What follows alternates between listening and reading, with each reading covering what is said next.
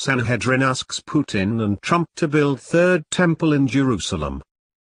The nascent Sanhedrin is calling on Russian President Vladimir Putin and US President-elect Donald Trump to join forces and fulfill their biblically mandated roles by rebuilding the Jewish temple in Jerusalem.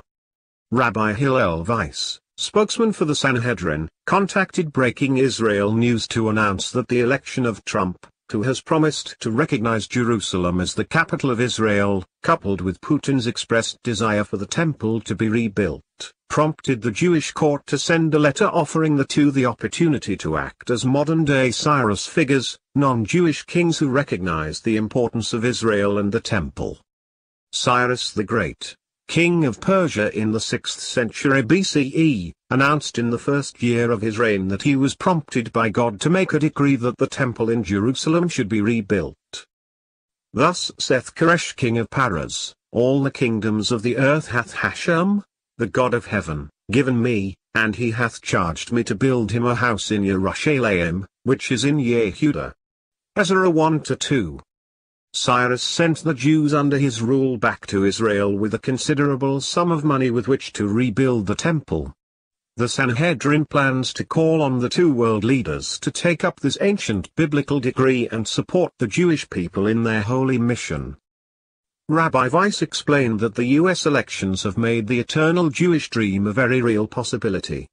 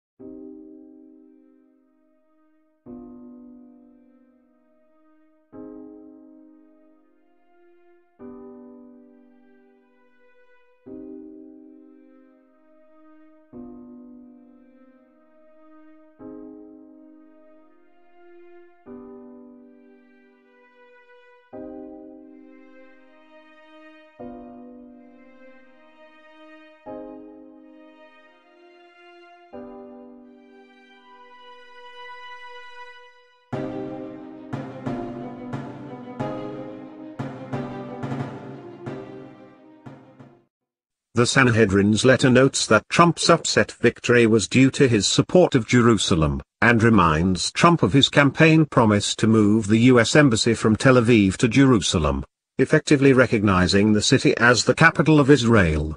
The Jerusalem Embassy Act, passed in Congress in 1995, initiated the moving of the embassy, but has been vetoed since every American president since. The Sanhedrin calls on Trump to withhold the veto after he takes office. The Sanhedrin also recalled Putin's connection to the temple in its letter. During his third official trip to Jerusalem in 2012, Putin paid a late-night visit to the Kotel, Western Wall. When he arrived at the holy site, the Russian leader stood in silence for several minutes, offering up a personal prayer, after which he read psalms from a Russian Hebrew prayer book. An Israeli bystander called out in Russian, "Welcome, President Putin." Putin approached the man, who explained the importance of the Temple Mount and the Jewish temple. Chadru Charadim, an Orthodox Hebrew news site, reported that Putin responded, "That's exactly the reason I came here, to pray for the temple to be built again." After this remarkable exchange, the Sanhedrin sent a letter to Putin calling on him to fulfill his prayer. At the time, President Putin did not respond to the Sanhedrin's request, but now that the incoming US president is a potential ally in the project, the Sanhedrin believes it is time for Putin to take an active role in rebuilding the temple. In addition to its requests concerning the temple, the Sanhedrin is also calling on Putin and Trump to renew the 1920 League of Nations resolution known as the San Remo Treaty, which essentially enabled the creation of a Jewish state by dividing the Ottoman Empire. It incorporated the Balfour Declaration, issued by Great Britain in 1917, which gave official recognition and backing for the establishment of Israel. The leaders of Russia and America can lead the nations of the world to global peace through building the temple, the source of peace, Rabbi Weiss explained. This will offset the disgraceful UNESCO resolutions that are the root cause of increasing terror and violence.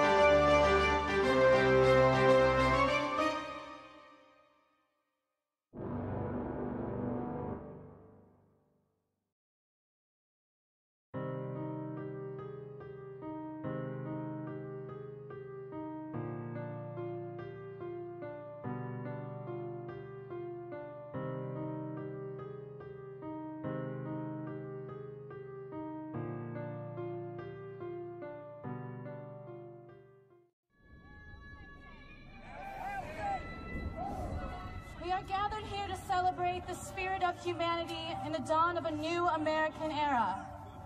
In a season when many commemorate the birth of Christ, we commemorate our own Genesis, the enlightenment of all humanity, a revelation of our nature as written in the annals of history, a gift from Lucifer, the light bringer, the morning star, and the rebel. We are Satanists.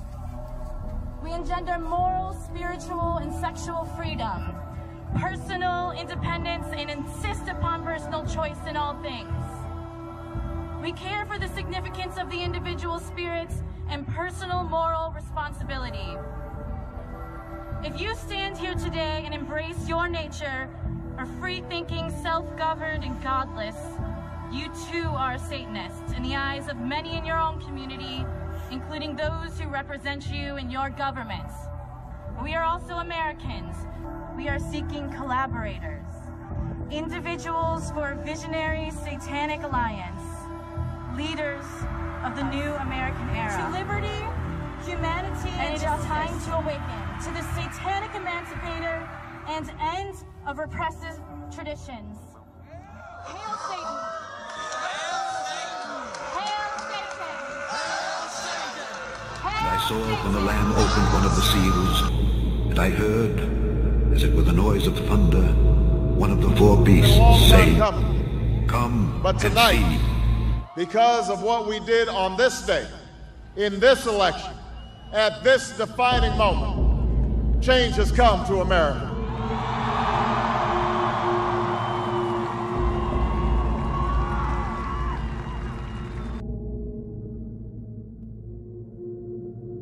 And I stood upon the sand of the sea, and saw a beast rise up out of the sea, having 7 heads and 10 horns, and upon his horns 10 crowns, and upon his heads the name of blasphemy.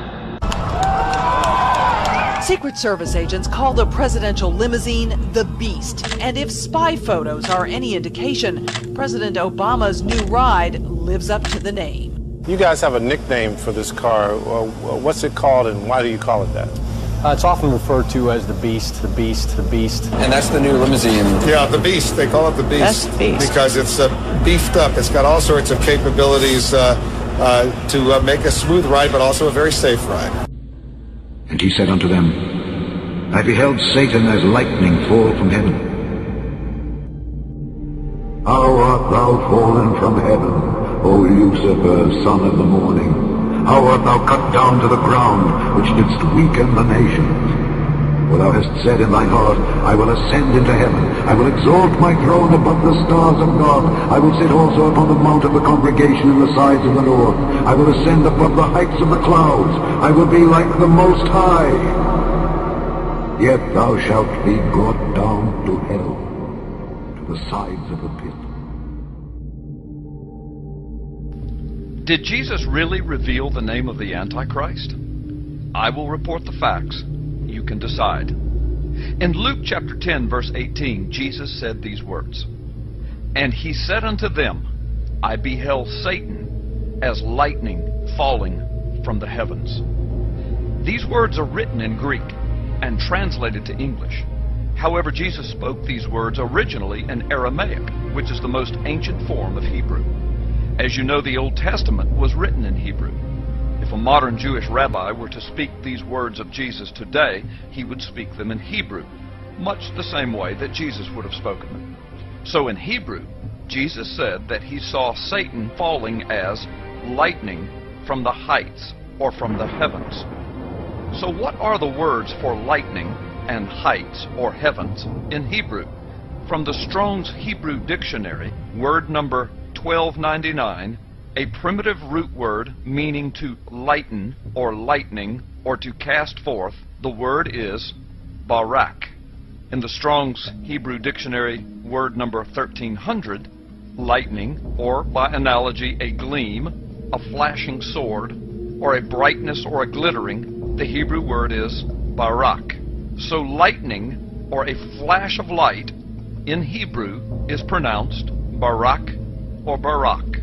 Now consider this amazing fact. The book of Isaiah is the source of origin for the Christian concept and understanding of Satan, or Lucifer, as Isaiah calls him, in chapter 14, especially in verses 12 through 19. In Isaiah chapter 14, verse 14, Lucifer, or Satan, is credited with these words, I will ascend above the heights of the clouds. I will be like the Most High. In the verses of Isaiah that refer directly to Lucifer, several times it is mentioned that Satan has fallen from the heights or from the heavens. The Hebrew word used in this text for the heights from which Satan fell is Strong's Hebrew word 1116, pronounced Bama. Bama is most commonly used to refer to a high sacred place, as well as to the heights of the heavens or the clouds. In Hebrew, the letter Wah is often transliterated as a U. Some scholars use the O for this transliteration. It is primarily used as a conjunction to join concepts together. So to join in Hebrew poetry the concept of lightning, or barak, and a high place like heaven or the heights of heaven, the letter U, or sometimes O, the Hebrew letter Wah, would be used. So, barak o bama, or barak u bama, in Hebrew poetry, similar to the style written in Isaiah, would translate literally as lightning and the heights or the heavens, or lightning from the heights of the skies or the heavens. The word Satan is Satan in Hebrew, a direct translation. So back to Jesus' prophecy in Luke chapter 10, verse 18. If spoken by a Jewish rabbi today, influenced by the poetry of Isaiah, he would say these words in Hebrew, the words of Jesus in Luke chapter 10, verse 18 as, "And I saw Satan as Barak Ubama." Did Jesus reveal to us the name of the Antichrist? I report, you decide.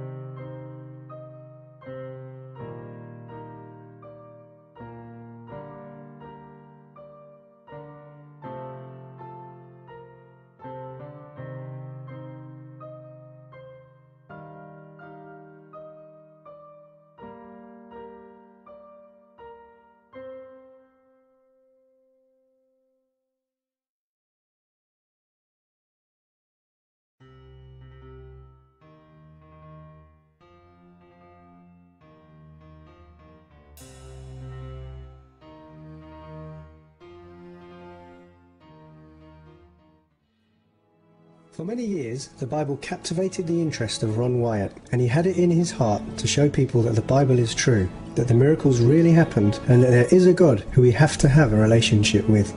But his work was to meet great resistance from both fellow Christians as well as scientists who don't want to believe or relate to the living God. Among the many discoveries he made was Noah's Ark, where he was held captive by PKK terrorists in eastern Turkey.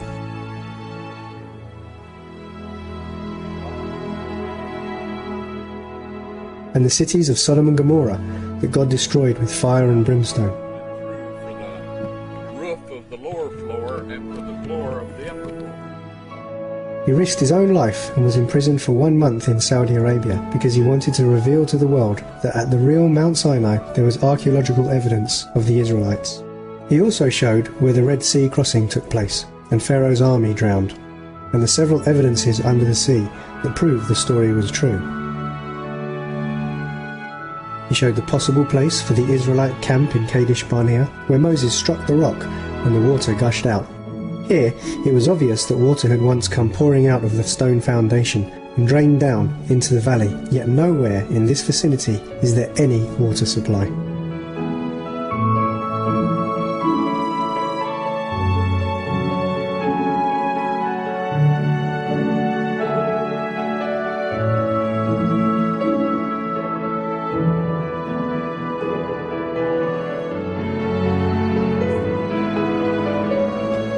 Most of those who knew Ron thought that what made the biggest impression on people was his genuine care for others and his humility.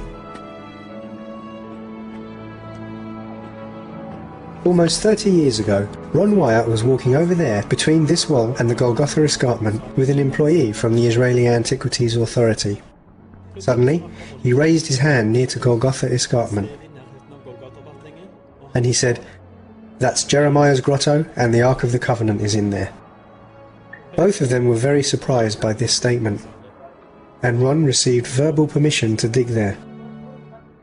Ron, who had his regular work beside his archaeological research, travelled home to decide as to whether or not to accept this task. Was the Ark of the Covenant really hidden there? And why, after so many years, did God want to unearth it again? During the Israelites' captivity in Egypt, they mixed a great deal of paganism with the truth of God. It was therefore necessary and important for God to teach them His truth and His commandments all over again. So Moses climbed the mountain and received 2 tables of stone, upon which God had written His 10 commandments with His own finger. This is the only thing we have on earth that God has written with His own finger. The only document from the Creator Himself. These 10 words were called the testimony, as it was God's testimony to the world. Beside the 10 commandments, there was another covenant they entered into. And this covenant says if they were loyal to God, then He will choose them over the other nations. They also received civil laws to maintain law and order. And it's important to separate the commandments from the civil laws. The 10 Commandments is a universal law. Moses was directed to build a sanctuary. Everything that he was to build, he would build according to the design of the temple he was shown in heaven.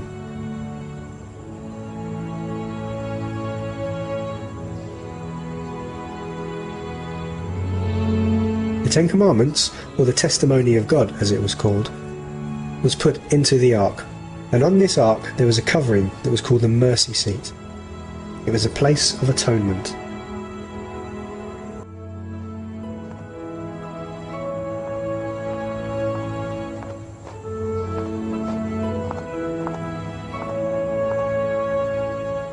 After they built it, they placed the furniture in the positions God showed them.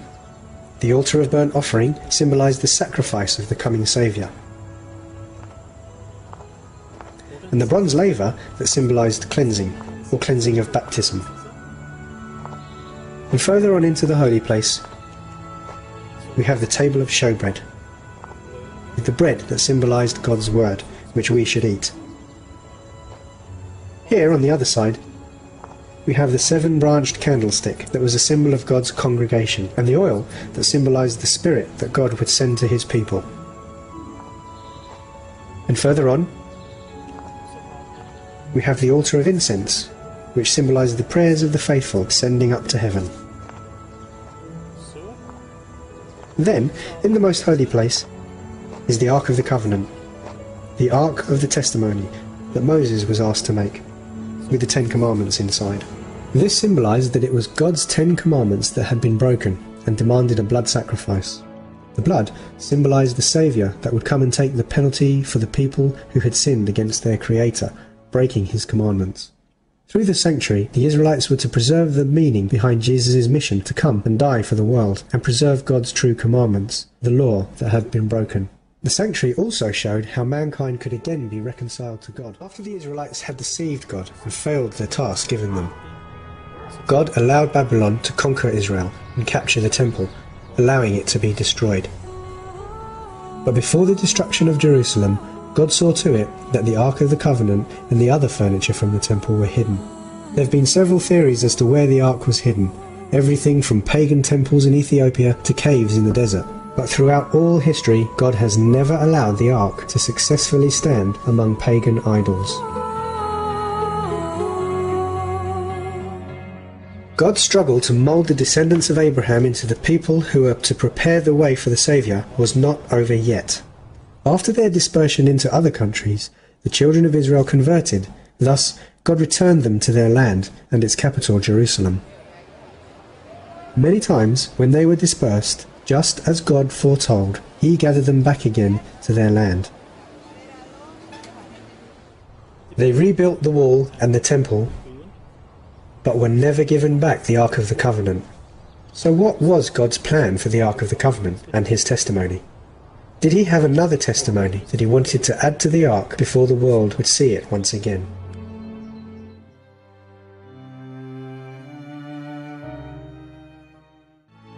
When Ron Wyatt decided to begin excavation, it wasn't as easy as he first thought, but he invested any money he had to finance it.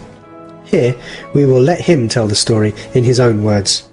This was recorded in Zedekiah's Caves in 1997. So anyway, I was walking along the cliff face behind this bus station back in this area. Well, since you saw the cutouts, okay, I was walking through there.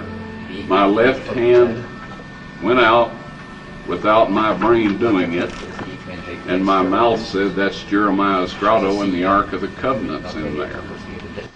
But anyway, in January 6, 1982, at 2 o'clock in the afternoon, I found the Ark of the Covenant. Right? You would not believe the amount of stone and dirt and everything we had kept our interest up by thinking that just any minute we'd find it. You know, for all of that time. Usually the carrot doesn't work for that long a period of time. I think you know about holding a carrot in front of something to get it to move. So anyway, we found it. Now, I hadn't thought anything about the crucifixion site. Like everyone else, I thought it was up by that Muslim graveyard on top of that cliff. And in fact, I went up there looking one day for it, and a couple of Muslims kind of helped me off of out of the place. My feet touched the ground about every 10 feet. But anyway, I didn't see any evidence up there. But as we dug down the face of that cliff, we found those 3 cutouts. Now, folks, there was only one crucifixion site in Jerusalem, and so anyway, I prayed, "Lord, where shall I go now?" Now, we had found the crucifixion place, and I was quite excited about that, but we were looking for the Ark of the Covenant. And if I had had my way, I would have found the Ark of the Covenant, and I would not have found the crucifixion site, because I wasn't looking for it. As always, God had more in mind than I had in mind. As more than any of us humans, he says that he will give us more than we can ask or think. And I found that to be very true, and of course you will find that to be very true too, and some of you already have, those that are sharing things with other people. Because today God is taking a strong hand in finishing his work. There was a small dark hole about that big. Didn't look very promising at all. I had my son hand me the flashlight. We had them sitting where we could see. This was all down in a tunnel. And so I put it up to that hole, and there was a big cave chamber back behind there. Have you ever had goosebumps and all of that sort of thing? Just overwhelm you? Well, that's what happened to me. It didn't take us very long to make the hole big enough to get in. I thought the Ark of the Covenant would be sitting right there. It wasn't. So since we had to leave the next morning, we plugged that hole. We came back to the surface, plugged the hole, fixed everything up so nobody could tell where we had been, and left. I had to go home, work, save up some more money, come back. But eventually, I found the Ark of the Covenant, and it was in a chamber that I would not have bothered going in, just like I wouldn't have bothered breaking through the wall. My 2 sons had gotten very ill in 1982. I sent one of them home Christmas Eve, the other one home New Year's Eve. I owed the hotel $300. I had no money at all. As a friendly Arab letting us eat at his restaurant. And that, folks, to me is humiliating. Now, there are some things that I'm not comfortable with, and I was experiencing several of them. That trip, I decided that I was going to find the Ark of the Covenant or die in the hole. This may sound a little melodramatic, but I was humiliated. I couldn't pay my bill at the hotel. I'd rather be dead than in a situation like that. And that's not good logic. So don't go down and do likewise on that one. So anyway, there was the little Arab guy that was letting us eat at his restaurant. He was a full-grown man, but he's about that tall and small, petite. So as we went through this cave system, he would crawl into the chambers, and I'd give him a light, and he'd shine it around, and I'd peek through to see if it looked like anything in there. So we did this over and over, and we came to this one hole. After I mean, you wouldn't believe where all we had gone in that cave. However, how many of you have ever been inside a big cave? The tunnels and chambers and all. Hey, you know what I'm saying? We had just been all over the place, up and down, different levels. And at this point in time, we had gone about 45 feet down and then back up. And here this hole was in the wall, about that big around, and there was a stalactite hanging right down the middle of it. It's the only stalactite I had seen in the cave that wasn't just little ones. This was a big one, and I have it in my collection of things. So I broke it off, made the hole big enough for him to get in, and he was crawling in there, and I started to hand him the light so he could do what we had been doing, you know, several days. He came tearing out of there. His eyes were big as human eyes can get. And he said, "What's in there? What's in there? I'm not going back in there." And I said, "Well, what did you see?" He said, "I didn't see anything." And I thought, well, okay. Now, he had been in tighter places than that and had not responded that way. So I got this little beam of light, you know, in a very dark place here. And I thought, that is divine terror. You know, that's supernatural terror. So I figured there's got to, that is either where the Ark of the Covenant is, or it's the way to get to it, one or the other. And God doesn't want this fella to know where it is. So anyway, he said, he just said, I must get out of here. So off he went. So I made the hole big enough for me to get in. I got in there, and folks, it was full of rocks, bigger than these here, up to within 18 inches or so of the ceiling. If this young man hadn't been terrorized and come scooting out of there like he did, I would not have gone in that place. But who needs rocks? We've been moving thousands of them for 3 years. So anyway, I crawled in there with the flashlight, and I crawled around on top of the rocks, and I shined the light down between the cracks in the rock, and there a gold, flat gold thing reflected back at me. So I moved over and shined down to another. There was 2 reflections, one here, one there, and one over here. So I knew it was a flat gold top. And I thought, the Ark of the Covenant. I forgot about the cherubims, you know, sitting on top. They'd have been poking up through if that was the top of the mercy seat. But anyway, I started moving these rocks, and I stuck them everywhere I could. By the time I got down to that gold surface, I had them behind my shoulders, leaning back against them, and it was the table of showbread. Well, hey, that's not a bad find, huh? But anyway, I was looking for the Ark of the Covenant, and it was only then that I took time to carefully examine the rest of the chamber. See, I had just crawled in, took a quick look, and started checking down under the rocks. So as I moved the flashlight along the wall, I saw a stone box sitting against the wall about this low, this much space between it and the ceiling. The lid was broke, slid around, and right above it was a crack with dark brown-looking material at the bottom on the bottom of this crack. And I was able to see the top of the lid of the box. On both sides of the broken pieces was more of this brown stuff.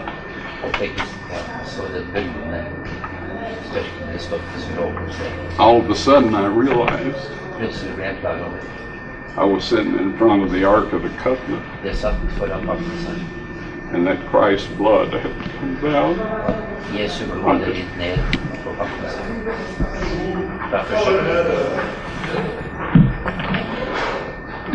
I had never heard anybody preach anything about that sort of possibility. Never. And it was too much for me. When I regained consciousness and looked at my watch again, 45 minutes had passed from the time I crawled in the chamber.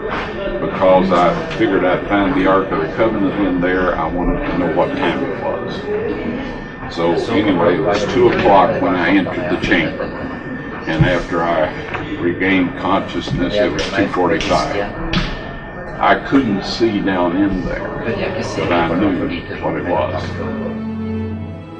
Later, Ron Wyatt would confirm that this was the Ark of the Covenant, and that the blood on the mercy seat was from someone who had only one human parent. There were no paternal chromosomes except for one Y chromosome.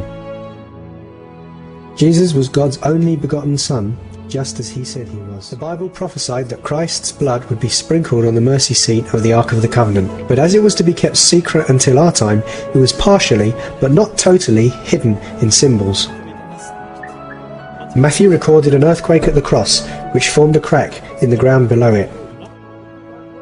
John tells us that when the Roman soldier pierced the side of Christ, blood and water ran out. The blood and water apparently ran down the earthquake crack. The prophet Isaiah wrote that Jesus, when he was bruised and broken, would sprinkle many nations. Jesus himself said, when he initiated the communion service, that he would enter into a covenant with all people through his blood, the blood of the covenant. The blood would confirm this covenant. When Jesus became the sacrifice, he sprinkled his blood himself, and thus fulfilled the role of the high priest. He then became both high priest and victim. Paul told us that Jesus confirmed the covenant in the same way as Moses confirmed the old covenant with the Israelites. Prophet Daniel was given the task of prophesying of the coming Messiah. He made a clear reference to the mission of Jesus: to finish the transgression, and to make an end of sins, and to make reconciliation for iniquity, and to bring in everlasting righteousness, and to seal up the vision and the prophecy, and to anoint the most holy. It's also written that when Jesus died, the curtain between the holy place and the most holy place was ripped in two, but the Ark of the Covenant was not there. Jesus, when he had cried again with a loud voice, yielded up the ghost.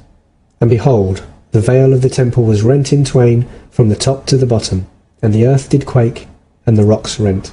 Right before the Babylonians besieged Jerusalem and destroyed the temple, the Ark was hidden. The very Ark of the Covenant, with the testimony of God, or the law, that the people had broken, and that we need atoning for. God knew where Jesus was to suffer and die for humanity, and 600 years before the crucifixion, he hid the Ark right under the Golgotha escarpment.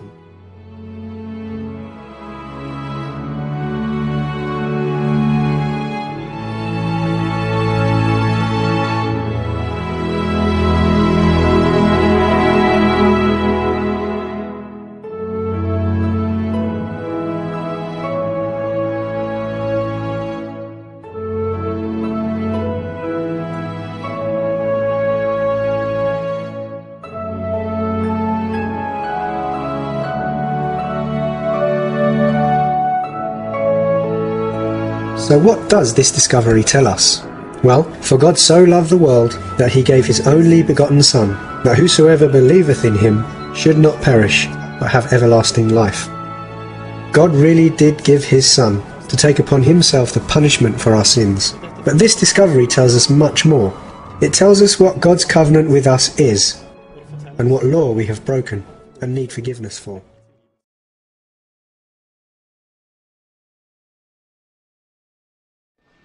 has told us, though your sins be as scarlet, they shall be as white as snow. Though they be red like crimson, they shall be as wool. In other words, it don't matter what we've done in the past. It doesn't matter how weak and sinful our natures are. Christ made provision for all of that when He died for us. All we have to do is go to the Father in the name and blood of the Son and ask for forgiveness and rehabilitation so we become Christ-like, and we will be ready at His coming.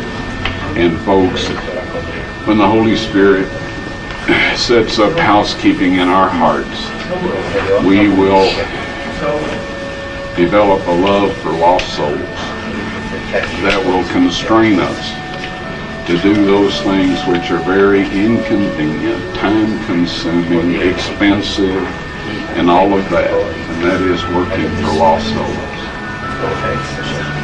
And when Christ comes, instead of fleeing and trying to hide from the face of Him that sits on the throne, we'll look up and say, "Lo, this is our God. We have waited for Him, and He will save us." And that's our choice today, folks.